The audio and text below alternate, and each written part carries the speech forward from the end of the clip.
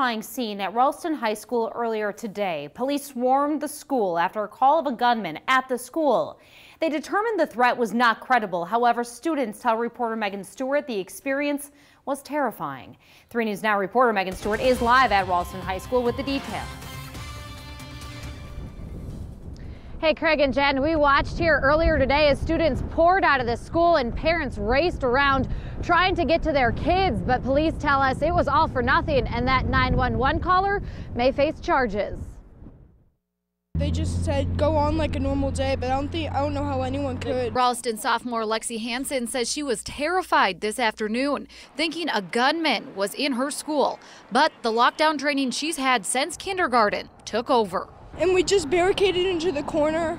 We didn't really have anything to defend ourselves besides like staplers and like a tape holder. I'm really surprised at how fast all of us sprung into action. Senior Chris Reisdorf also barricaded inside a room with classmates while waiting to hear from officials. I'm really proud of us, and I think everyone else who was in that class should really be proud of themselves too. While we were searching the building, we had officers down in the office with the administration, checking video, checking cameras. Also, the person that made the phone call was located. Through that investigation, it was determined that it was a false threat. Police say the 911 caller could face charges. We've had minor, similar circumstances, but nothing to this extent, no. She's my world, aren't you? Hansen's grandmother says she's thankful Lexi is safe, but the pair, along with many others, are still shaken up over the ordeal. Said they could leave if they were uncomfortable.